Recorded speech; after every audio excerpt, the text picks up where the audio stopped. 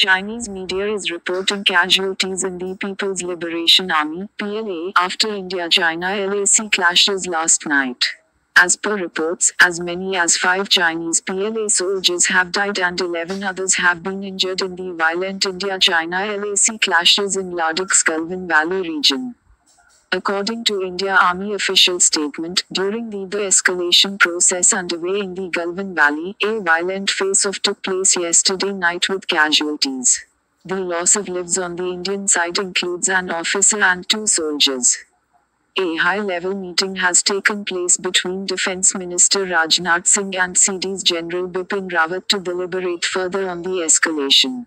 The 3 service chiefs were also present in the meeting.